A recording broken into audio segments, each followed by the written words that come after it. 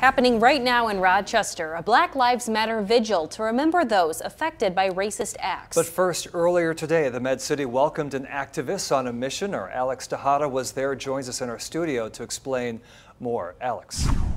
That's right, Tom. Caitlin, Terry Willis started walking in Huntsville, Alabama, and is marching 1,000 miles to Minneapolis, to the exact spot where George Floyd died. He's marching for change, something many in Rochester and across the country are marching for. I'm smacking back. I'm just doing it my way. Angered by George Floyd's death, Terry Willis decided to do something extreme to bring the Black Lives Matter movement into the spotlight. You can't just sit back and watch, because we've been sitting back and watching. And this is why we're at the stage. His message is based on 3 principles: change, justice, and equality. Just for us to be seen as equals. That's it. It's real simple. It's crazy that I got to walk 1,000 miles for that, to get that attention, but I'll do what I have to do. Walking from Huntsville, Alabama, making his way to Minneapolis, where Floyd died. Here in Rochester, activists say change is needed in the Med City. You're not getting help, it's nothing, it's not a change. You know what I'm saying? We got a label on our back.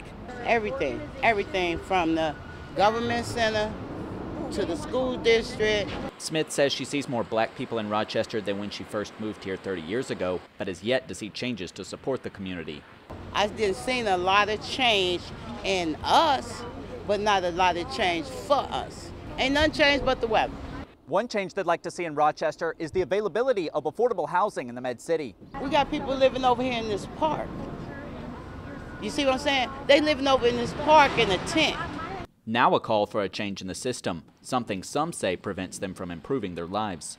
What that does lead us back to, if you shut me down, I can't get an apartment, you shut me down, I can't get a job, y'all just study shutting me down. What that leads me back to? The streets.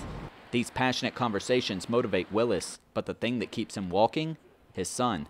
I'll tell him 115, and he'll scream, and he'll just, "Dad, I love you, and I can't wait to go."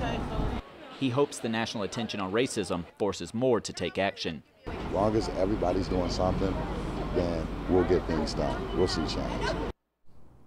After more than a month on the road, Willis says he is ready for the finish line, but is unsure how he will feel once he crosses it. Rochester residents we spoke to say they're encouraged by Willis, but hope that local politicians also hear their voices. They also urge leaders to use members of the black communities to help bring about this change. Live in the studio, Alex Tejada, KTDC News. Alex, thank you. And as we